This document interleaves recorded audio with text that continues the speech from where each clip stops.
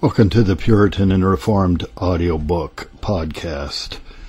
The following chapter is taken from a book called Trouble of Mind and the Disease of Melancholy by Timothy Rogers, who lived from 1658 to 1728. This chapter is called Present Distress of Conscience is No Sign of Reprobation. There may be too great trouble for sin, and when it is excessive, former experiences may be helpful to afflicted people. Do not judge your eternal state by what you now feel. You may, by the terrors of the Lord, be in anguish and tribulation in the very suburbs of hell, and yet never go there. God may be displeased, and yet, after a moment's sorrow, you may find him to be your gracious and everlasting friend. You may be now thrown down, but his hand and his promise can quickly raise you up again. You may conclude, through the power of your dismal thoughts, that you are reprobates, and yet God may bring you to salvation at the end.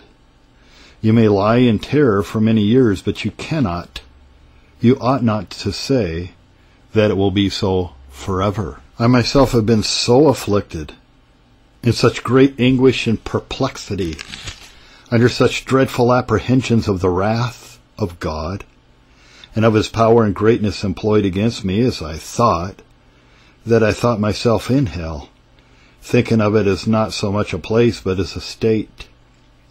I thought that my soul would be gathered with sinners, and that I would be found at the left hand of Christ. I thought that I was cut down forever, banished from the courts and from the presence of the Lord, and should never see light, comfort, or refreshment any more. Yet through the grace of God, you see that I am revived, and that I am not without hope as I once was. From the very gates of death, from the very door of destruction, I have come to tell you that though God is just, yet he is also gracious. There is mercy with him that he may be feared.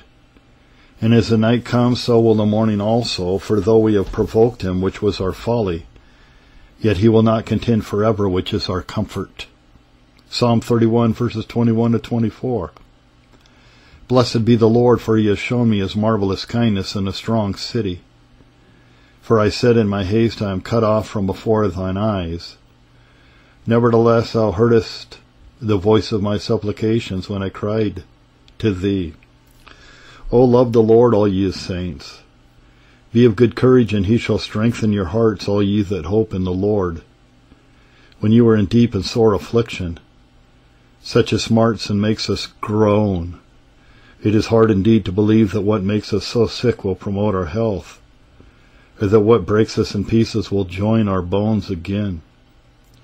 But our sense and present feeling are not to guide our thoughts. We feel ourselves indeed to be miserable, but we ought to believe that our present misery may promote our happiness, though by ways that for the present we may not see. We are not to judge God by the darkness of his providences, but by the light of his word, not by his afflicting strokes only, but by his promise, which obliges him to correct us for our sin, but yet ought altogether to destroy us. Remember that it is an evil thing to be overly troubled, even for sin itself.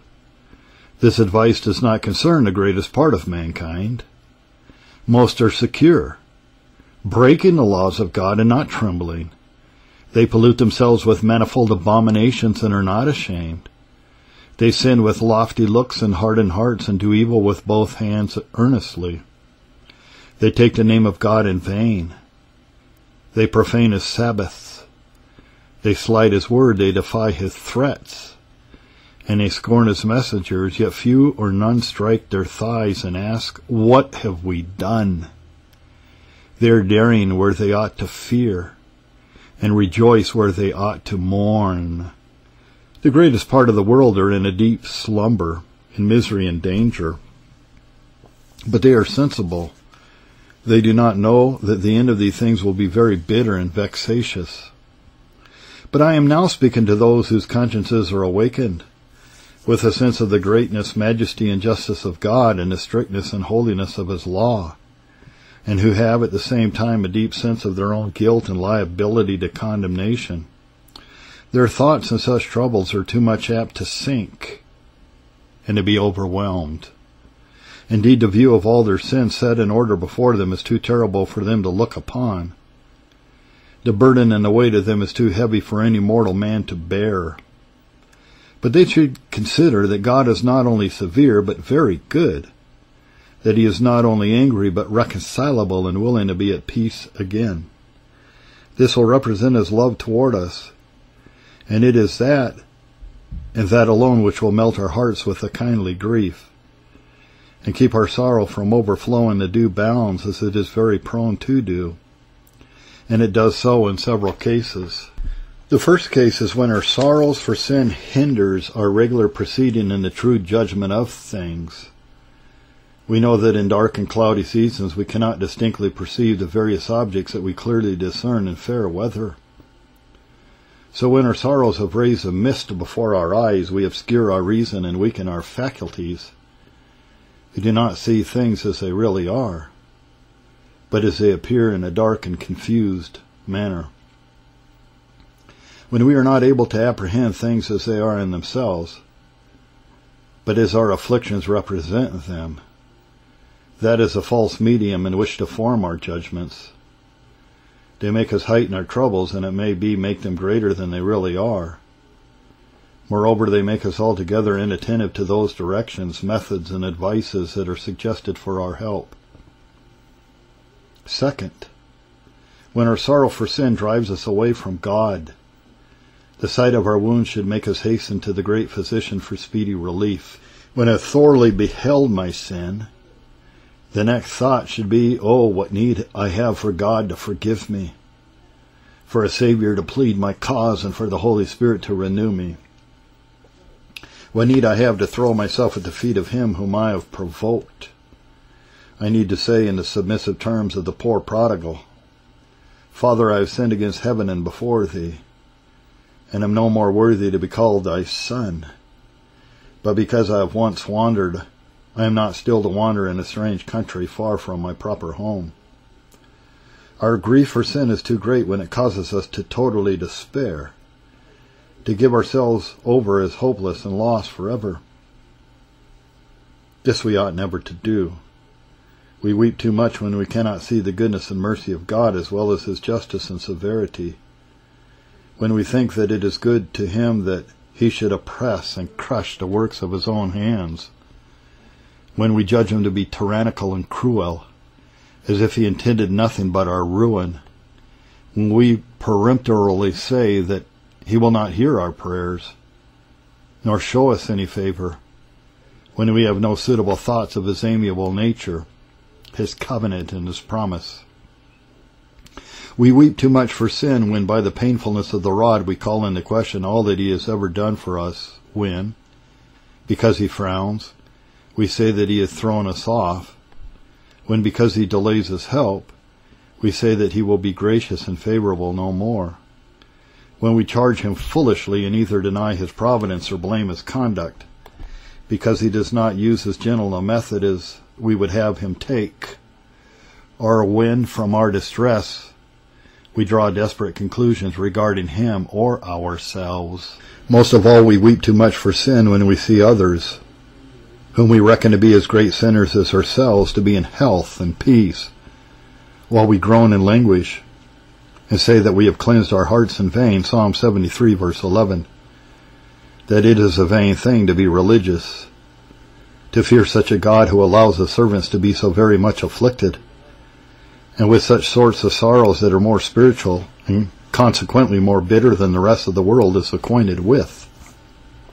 Third, we are too much troubled for our sins when that trouble not only indisposes us for duty, for if it is attended with pain and trouble, it will be apt to do so, but when it makes us altogether omit our duty that we owe to God, when our sorrows dampen our affections, which are the wings of our souls, to carry us up to God, when they cause us to mind nothing else but what is sad and grievous, when our sorrow swells to so great a height that it covers with its imperious waves all the foundations and grounds of peace and comfort. It was not so, as some have observed, with our blessed Lord. When he was upon the cross, he was in extreme pain and in violent agonies. Yet these did not take away from him his care for his mother. The good thief, in the midst of his pangs, labored to gain his fellow thief and save his own soul and to glorify Christ. These were extraordinary instances. Our sickness may be such that all that we can perform for God is a quiet submission to his will and a desire for the prayers of others. So our sorrows for sin are excessive when they make us give up praying, hearing, or the like duties. When they unstring our harps, dull our praises, or make us unfit for our calling. The fourth case is when our sorrow puts us upon indirect means for relief. When we put that trust in men that should be placed in God. When we expect that cure from them which he alone is able to give. When we seek relief in vain company, in recreations, or in the things of this world. But if our sense of God's displeasure is very great, we soon know that all these things are of no value. Call to mind those experiences that you have heretofore had of the goodness of God. Remember the years when you have known the right hand of the Most High. You are now fearing his wrath. But can you not remember the time when his love was your daily solace and delight? You are now complaining that he does not hear your cry. But how many prayers has he sent back with a gracious answer? How many times have you lain at his feet in humiliation and tears, and his hand has wiped your tears away?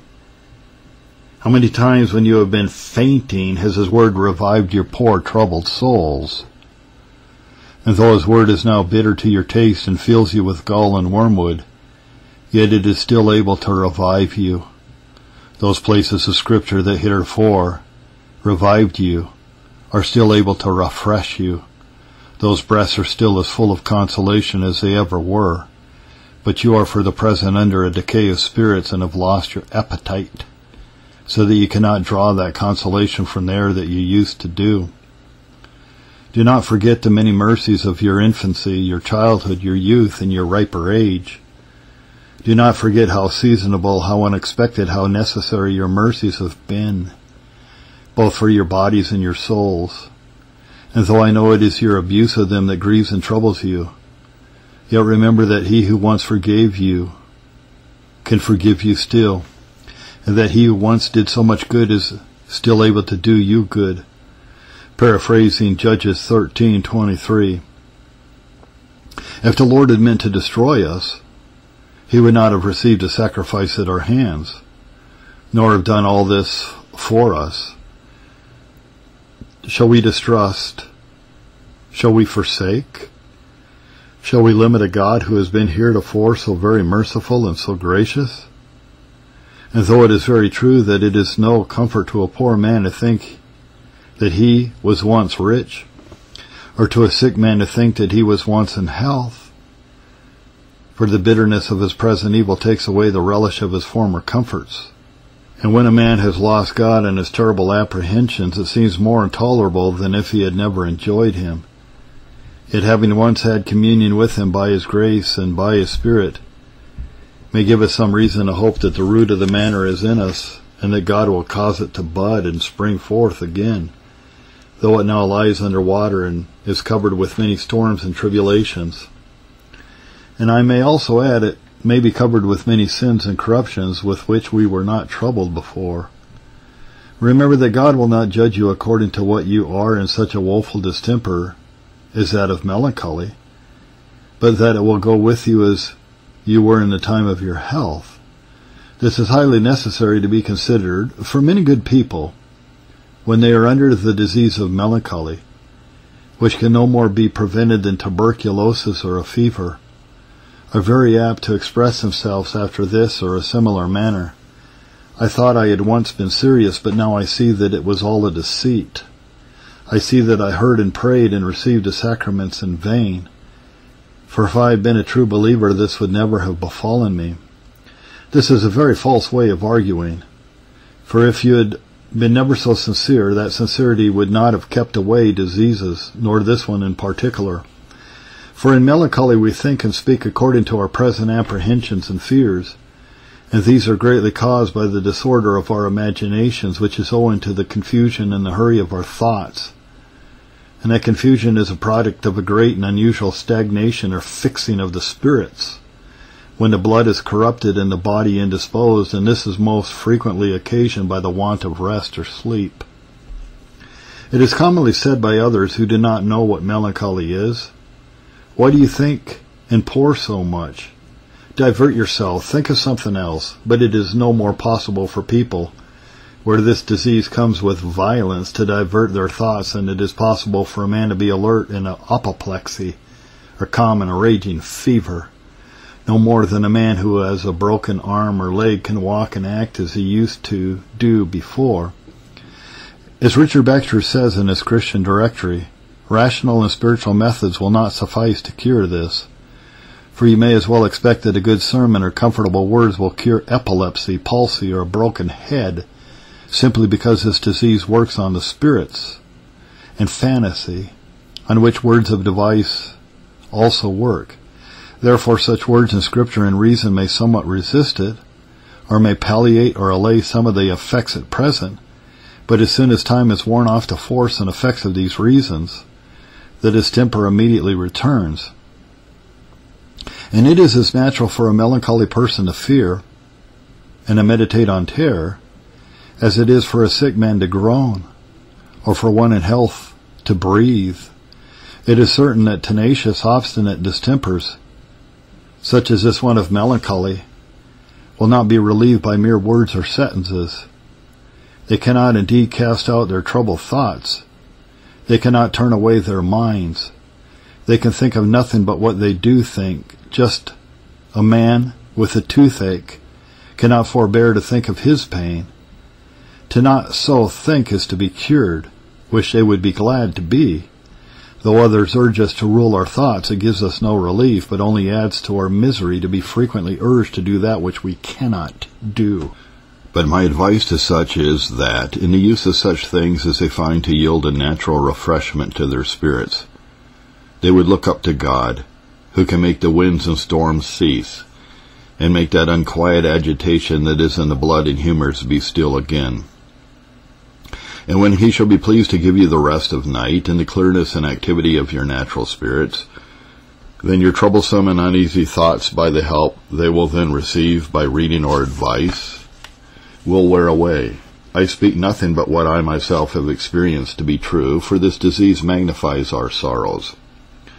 What I am aiming at is this: when any are in deep melancholy, so far as they have any reason left, they should not increase their own terror by thinking that all their former prayers and endeavors have been to no purpose, because they do not perceive at that time what effect they have had. God is certainly more gracious than to reckon the unavoidable attendance of a disease that none but himself can cure to be a sin. Men are not to be judged by what strange actions or expressions they are guilty of in a violent sickness, and among all diseases that are so, I think this is one of the most violent. Chapter 12. The various ends that God has in allowing his servants to be under long affliction, spiritual distress, and anguish. Consider what ends God may have in letting the apprehensions of his wrath continue for a season. Here I know I am entering upon a thing in which we cannot have a certain comprehensive knowledge, for the judgments of God, and great, long, and severe trials, are too deep for us to easily fathom, or to tell particularly what God's design is in this or that manner. The arcana of his government are not obvious to everyone who desires to pry into them. And there is an abundance of very dark and mysterious providences in this world, the reasons for which we shall never know till the great day. Who can tell the very cause why God allows one religious man to be in affliction for several years, while another, who is perhaps no better than he, scarcely knows what affliction means? One shall be cross and disappointed in all that he goes about. He meets with losses in his estate and in his family, and his health is damaged, while another prospers as well and dies an easy death. And what a smooth path do some good people go to heaven, while others are torn with thorns and briars and go mourning and weeping all the way. Who dares to presume to say why this is so and not otherwise? A great modesty should become us in our inquiries when we endeavor to pierce into the designs of the great God, whose throne is established in righteousness, but surrounded with clouds and darkness. It is the glory of God to conceal a thing, Proverbs 25, verse 2. His infinite majesty will not be accountable to us for what he does. There is a thick veil upon the reasons for his judgments and decrees, so that he may procure greater veneration from his creatures. Psalm 77, verse 19. Thy way is in the sea, and thy path in the great waters, and thy footsteps are not known. Therefore, when we say that God does this or that for such and such a reason, we must do it with great humility, and only so far as the Scripture is our guide. And from that we may learn that God allows his people to be under the apprehensions of his wrath and under long afflictions for such ends as these. First, it is certainly good for the universe, for God does nothing in vain, and when any part suffers, it is for the good of the whole. We may not be able to discern how it may be so, though, until his hand has finished his entire design. Number two, he does this so that others may be convinced by their very senses what a dreadful God he is, and how terrible a thing it is to sin. The lion has roared, who will not fear? Amos 3, verse 8. When men see those who were once as pleasant as themselves shedding tears, and crying out in the bitterness of their souls that they are undone and miserable, their sad looks and their doleful expressions bear witness to the being and to the severity and justice of God, sometimes in the extraordinary joys which his love produces in the hearts of his people. He shows heaven upon earth, and sometimes in the fears, amazements, and terrors of awakened consciences, he shows hell upon earth, and both are designed for the good of others by his wise and holy providence. The language of their groan speaks to all who behold their sorrow. O do not sin against so great and so terrible a God, lest the flames begin to scorch you that have almost consumed us. We no more thought of falling into his hands than you do. We no more thought our sinning would cost us so dearly than you do. But you see what we have felt, and what you may expect if you do not repent and turn and make your peace with so holy a God as he is. His power will amaze you. His arm will crush you if ever you provoke him to send on you such a stroke as ours is. Endeavor therefore to profit from such a sorrowful example. Number 3. God does it to keep us from carnal security all our lives. Psalm 9, verse 20. Put them in fear, O Lord, that the nations may know themselves to be but men. When our sin has fallen upon us like a giant who is newly refreshed with wine, surely the remembrance of that horror, pain, and smart will keep us, so that we shall not dare to sleep in sin, nor be unwatchful and presumptuous any more forever. Surely this will quench all irregular desires, and cause us only to desire that God whose favor we need so very much. This has surely shown us how great our weakness and our folly are, and how low we sink when we think that he has left us. This will make us be humble and walk softly all our days, remembering that we are not every hour any more than what God makes us to be. If he ever left us for but one poor moment, where would we be? We who have tasted so much of his displeasure have cause to rejoice with trembling. Every remembrance of that doleful time must be to us as a new motive to obedience and a powerful restraint of sin. Hebrews 12:10. He chastens us for our profit, that we might be partakers of his holiness. Oh, what an abundance of folly must have been lodged in our hearts, that God is forced to use so sharp and severe a method to whip it out. How numbed were we that nothing else could awaken us. How diseased were we that nothing but a potion so bitter could promote our cure. How great was our pride that he was forced to beat it down by so violent a stroke. Deuteronomy 8, verse 15 and 16. Who led thee through that great and terrible wilderness, wherein were fiery serpents and scorpions and drought, where there was no water, that he might humble thee and prove thee, to do thee good at thy latter end. And so it was that Paul had a thorn in the flesh, 2 Corinthians 12, verse 7. Number 4. God does this to convince us of his own all-sufficiency, and the nothingness of ourselves and of all other creatures. He lets us fall to show us how small our strength is, and that if we would have our goings established, we must depend upon him alone. In our prosperity, we are apt to think that this or that creature, this or that person will yield us relief. But in spiritual troubles, God shows us that all men, even the best of men, are vanity, and those from whom we expect the greatest help do us the least good. Nay, those watchmen of whose skill and kindness we have the greatest opinion are frequently allowed to smite us by their imprudent or harsh speeches and censures, so that we may not look to those cisterns which we find to be broken ones, but to that heaven whence all our consolation flows. When we go to created things with the most raised expectations, we meet with the most unlooked-for disappointments, and indeed, while we look only to them, we are like people who go begging to the doors of the poor. Our fellow creatures have nothing but what they receive. Unless God helps us, they cannot help either. Unless the wind blows, neither all the skill of the pilot nor all the industry of the mariner can make the ship sail forward to the port. We think that if our friend was sick, we would hasten to his help and immediately relieve him, but our best friend stays a long while before he delivers us, not from any pleasure that he takes in our sorrows, but that he may render his power and his wisdom more illustrious. Thus it was with Christ in John 11:6 and 7. When he heard that Lazarus was sick, he stayed 2 days in the place where he was, so that the glory of God might be more conspicuous in Lazarus' resurrection. And when the season that is most beautiful comes, we shall discern the reason for his delay. He lets us fall low so that he might display his power that is almighty, and his wisdom that is never at a loss, so that we might know, when all other methods have been tried in vain, that it is he alone who can make our broken bones rejoice, that when we are beset with difficulties which we think insufferable, we may still stand and see how glorious, how suitable, and how speedy is the salvation, the grace and the help of God, and that he alone is the God of comfort. 2 Corinthians 1 verse 3. He wants us to see that all other things are inconsiderable, but that he is all sufficient. It is an excellent lesson that he teaches us by our heaviest crosses. None can calm the tumults and uneasiness of a troubled soul but he alone. Our spirits are so remote from human observation.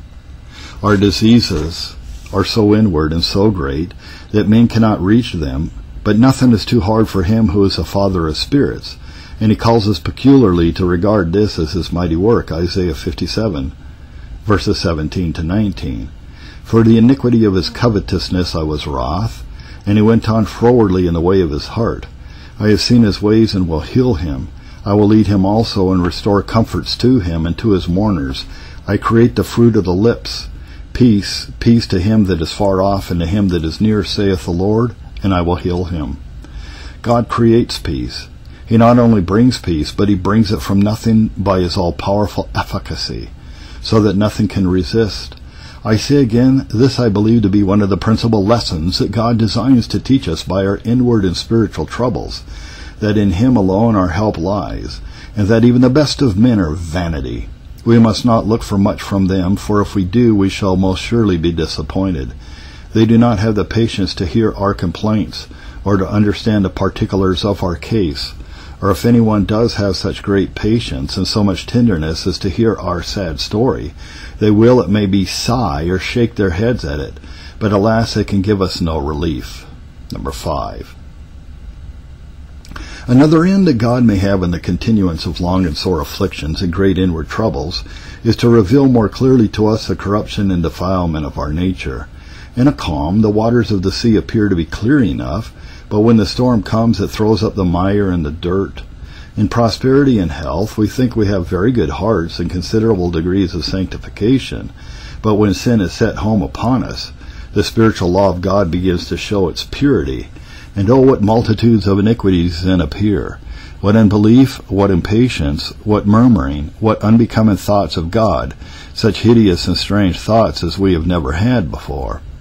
In times of health, strength, and peace, there are 1,000 secular affairs and contrivances that take up our time and divert our minds, turning us to the view of things outside us. But in the trouble of our consciences, our eyes are turned another way to behold with attention our own souls, and to see what lusts, what impurities, what venomous creatures, what vipers have been entertained there.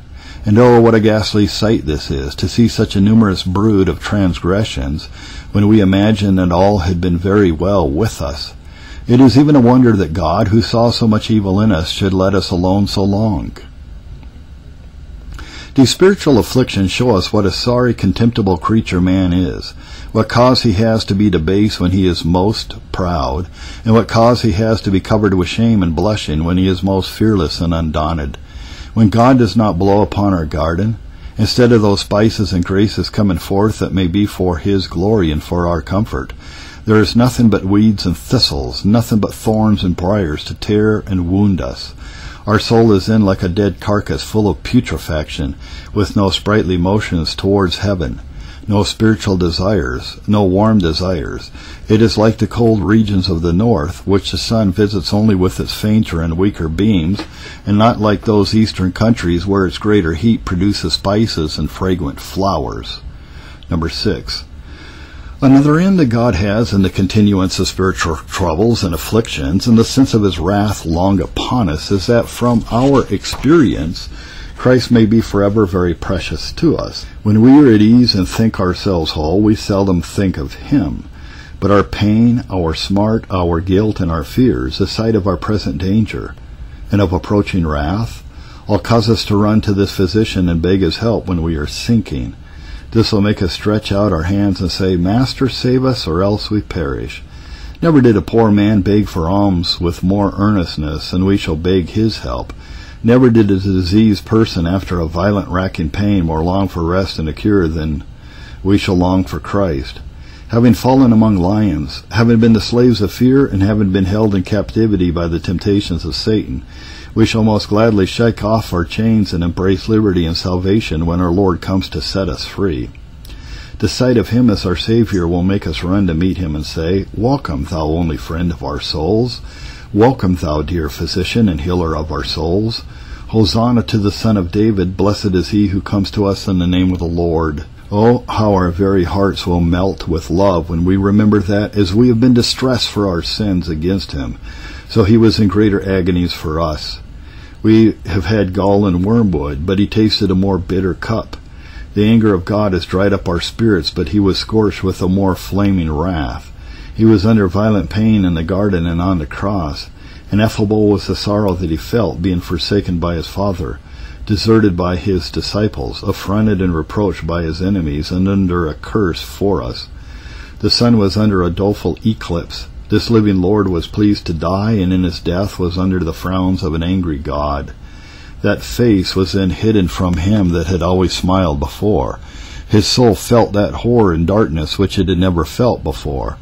Though there was no separation between the divine and the human nature, yet Christ suffered pains equal to those which we deserve to suffer in hell forever. God so suspended the efficacies of his grace that it displayed in that hour none of its force and virtue on him. He had no comfort from heaven, none from his angels, none from his friends, even in that sorrowful hour when he needed comfort most. Like a lion that is hurt in the forest, he roared and cried out, though there was no despair in him. And when he was forsaken, yet there was trust and hope in the words, My God, my God. Have we been abandoned by God? He was much more so, and he was deserted for a while that we might not be so forever. Oh, how frequently should we remember such a Savior! How delightfully should we think and speak of him, who thought nothing too much to suffer for us. We have, by filling the wrath of God, drunk in some measure the cup whereof he drank. We do so justly for our sins, but he does so out of love and kindness, that he might make an atonement and a propitiation. And if what we have felt was so terrible, how much more dreadful was that which he endured? If the smaller drops that have put our souls into a flame have filled us with anguish, what torment did he undergo who was plunged into a sea of wrath? Surely such a friend, such a physician, as he has been to us, must be ever valued. We cannot pray but in his name. We cannot be justified but with his righteousness. We can hope for nothing but by his merits and his intercession. We cannot live, we cannot die without him. Let this be the constant language of our souls. None but Christ, none but Christ. Number 7. God also does this so that we put a high volume on the Scriptures, that we may search and look into them with more earnestness and frequency, to see if there are any promises in them that are reviving and place in them that may afford hope and comfort to souls so miserable and so guilty. For when our consciences are awakened and pierced with a sense of wrath from God, if his word would speak peace to us, we could have ease, but the terrible threats thereof are the things that wound us deeply and put us to a greater smart. And we then know and fully believe beyond all doubt that this is the word by which we are to be tried in that great and solemn day. Number 8. Another end of God in continuing afflictions and a long remaining sense of his wrath upon us is that we may be everlasting admirers of the freeness of his grace when we are delivered.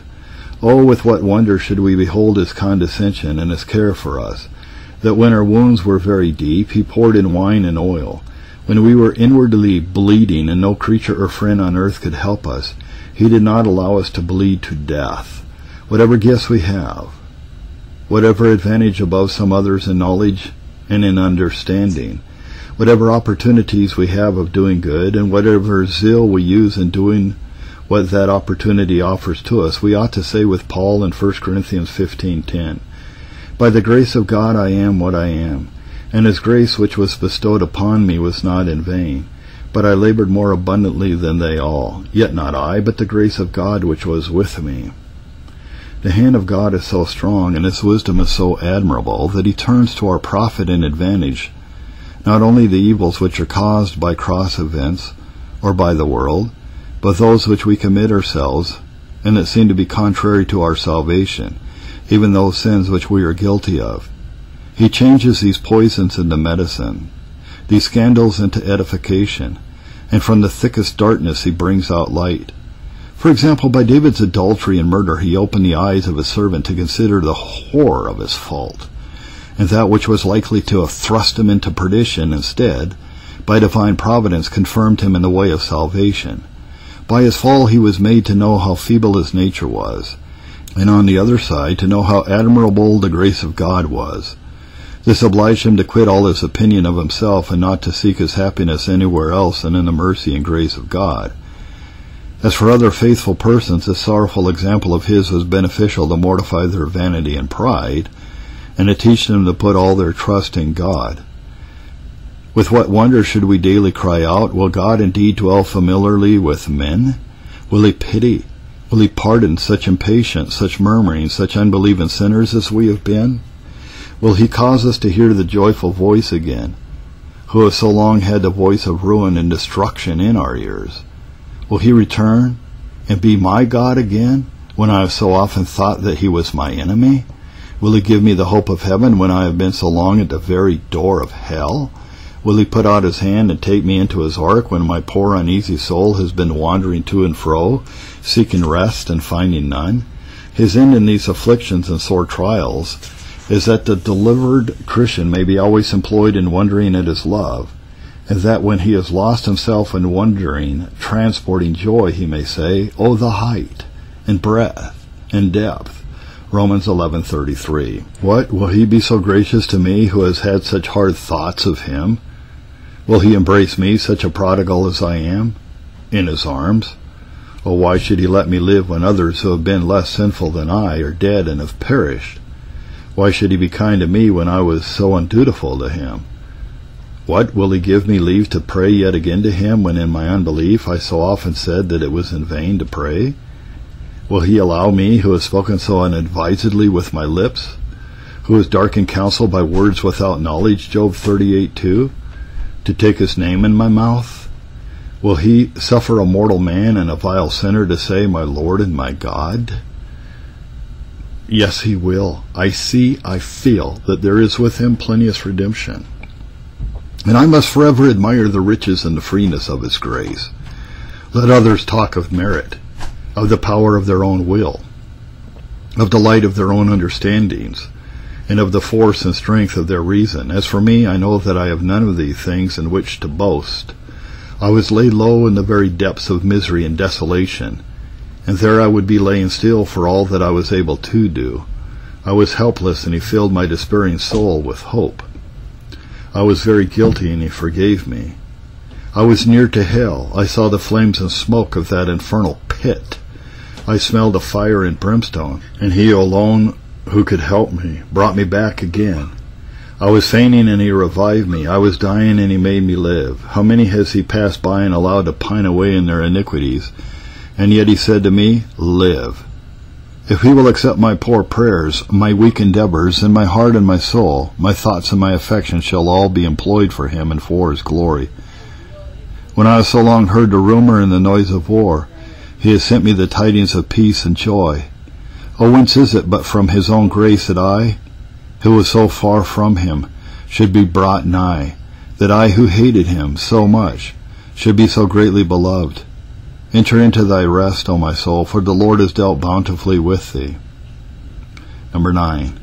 Another reason why God allows the servants so long to remain under the impressions of his wrath is that they may learn to be merciful and helpful to such as are in the same case, and as such as are sinning and have not yet felt the displeasure of God for their sins. First, as for such as are under trouble of conscience and the apprehension of God's wrath, as our Heavenly Father has been merciful to us, so we must be merciful to them, 2 Corinthians 1, 3-4, Luke 22, 32. And having met with the fountain that has quenched our thirst, we must lead them also to the spring of living waters. Think of yourself as a Joseph, sold into the Egypt of a wounded conscience, where your feet were hurt and the stocks and the irons entered into your soul, so that you might provide food for the famine of others, and especially to be a purveyor of comfort to your brethren who shall follow you down into the same doleful condition. We must not grieve them by a sharp or unseasonable discourse. When they are in the furnace, we must not make it hotter by imprudent bitterness. They are wounded in their souls, and those wounds require a gentle, skillful, and tender hand. Every one of us should say, they are troubled on every side, and so was I. They are afraid that God has departed, and so was I. Those arrows of the Almighty that stick in them only a little while ago stuck in me. That cup that is now in their hand was but a little while ago in mine. As they sigh and complain, groan and fear, even so did I. Therefore let me visit these sick, direct these wanderers who have lost their way, and see if these prisoners will become prisoners of hope by the side of my liberty. I must lead them to my physician and tell them the nature of my cure. When others have fallen into the same pit that we have just gotten out of, let us strive to draw them up. Let us put on bowels of compassion. Let us patiently hear what they say and not rebuke them for complaining. Let us not be weary of their discourse because it is doleful and troublesome. Let us not smile at that which makes them weep, nor simply call that fancy which is the anguish and trouble of their souls. Let us remember all that speech and usage that made us worse when we were ill, and avoid all such with them. Let us remember what it was that gave us some support, and let us minister the same to them. When any of our friends are very sick, if we know anything that has been beneficial to us under the like case, we make all the speed we can to fetch it, and we cannot see them faint without finding at the same time a very sensible commotion in our own hearts. No outward affliction, though never so painful, is as terrible as these spiritual troubles are.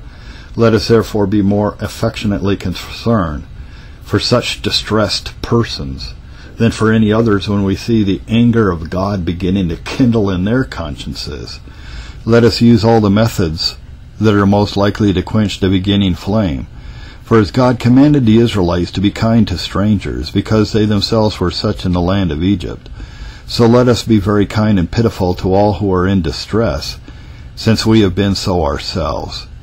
Let us take all opportunities to visit, to exhort, and to direct them.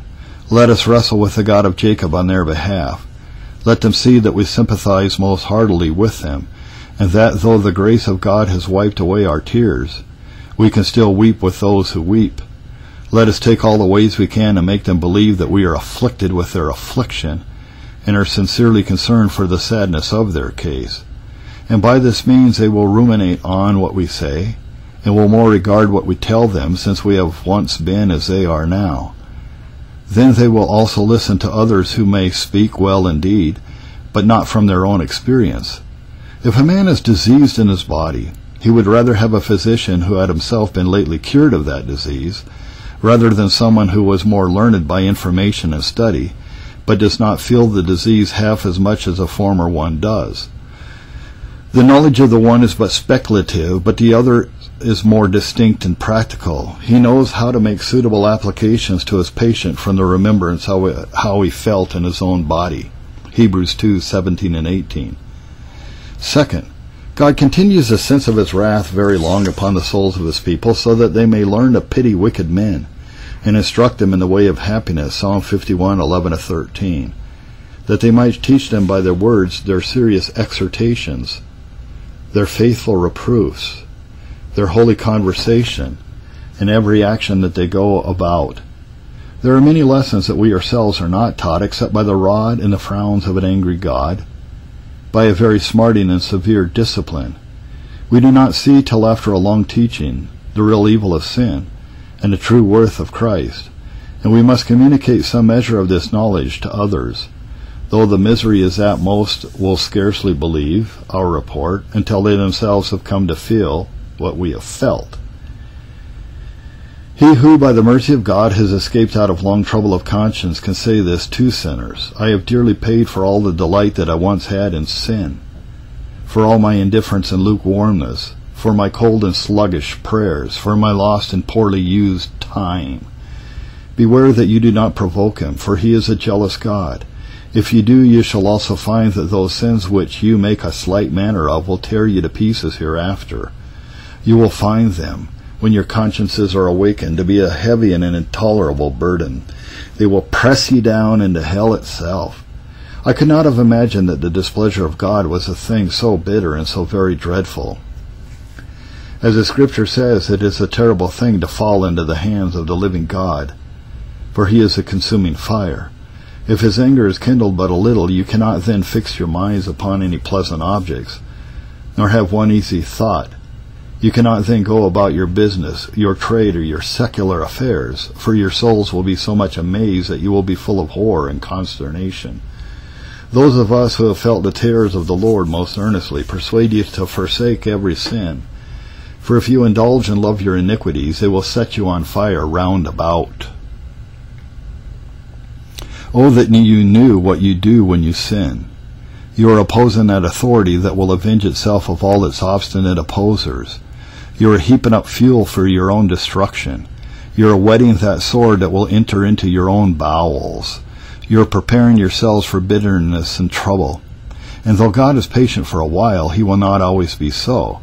The shadows of the night are drawing close, and the doleful time will come when all your mirth will end in tears, and all your false confidence and foolish hopes will expire and give up the ghost. And which of you will live when God shall enter into judgment with you? What will you do? Where will you go for help when he who is your Maker, he who has weighed your actions and observed your wandering, shall call you to give an account of all these things? Our blessed Lord, when he came near Jerusalem, lifted up his voice and wept, saying, If thou hadst known, even thou at least in this thy day, the things which belong to thy peace. Luke 19:42. What cause have we then to mourn over our fellow creatures, whom we see to be in danger of misery, and alas, they do not know it? Can we see them sleeping on the very edge of ruin and not be troubled for them? O poor sinners, you are now sleeping, but the judge is at the door. You are rolling a pleasant morsel under your tongue, but it will be a great vexation to you in the latter end. How can you rest? How can you be quiet when you have none of your sins pardoned, no comfortable relation to God, and no well-grounded hope of assurance? How can you with any assurance go about those things that concern your buying, your selling in the present life, when your poor souls, that are of 1,000 times more value, are neglected all the while?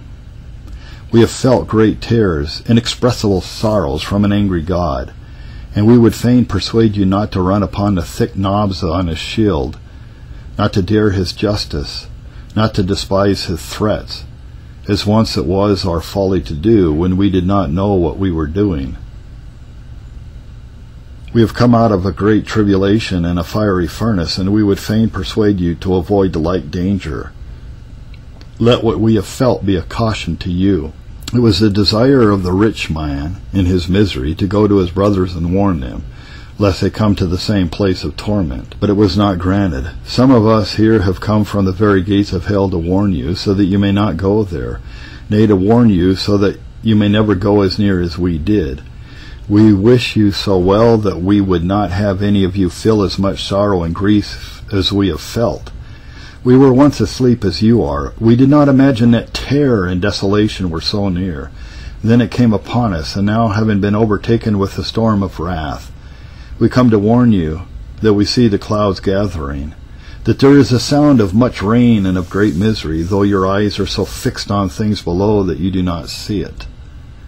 You must speedily arise and seek for a shelter. If you care about the salvation of your souls, you must not put off serious thoughts for your own safety, not for 1 day, not for 1 hour longer, lest it be too late. We were traveling with as little thought of danger as some of you, and we fell among thieves. They plundered us of our peace and our comfort, and we were ready to die, when that God whose just displeasure brought us low was pleased to take pity on us, and to send his Son, that kind Samaritan, to bind up our wounds and to cheer our hearts. And we cannot be so uncharitable as not to tell you, when we see you going the same way, that there are robbers on the road, and that if you do not either return or change your course, you will smart for your security as much as we have done. We have been saved indeed at length from our fears, though as by fire, but we suffered, while they remained, a very great loss. Someone might be saying to himself, I shall see no evil, though I walk in the imaginations of my own heart. These things you talk of are the mere product of a melancholy temper that always thinks the worst, that is always frightening itself and others with black and formidable ideas. And seeing that I am in no way inclined to that distemper, I need not fear any such perplexing thoughts. But know that no briskness of temper, no sanguine courageous hopes, no jollities nor diversions can fence you from the wrath of God. If you go on in sin, you must feel the bitterness of it, either in this world or in the next, and that you may come all of a sudden, notwithstanding all the strength of your constitution, and all the pleasures of your unfearing youth. That cup that is full of sparkling wine has dregs and poison at the bottom. Your souls are always naked and open before God, and he can make terrible impressions of wrath there whenever he will, notwithstanding when by your cheerfulness and mirth you seem to be at the greatest distance from it. A reading from Trouble of Mind and the Disease of Melancholy by Timothy Rogers.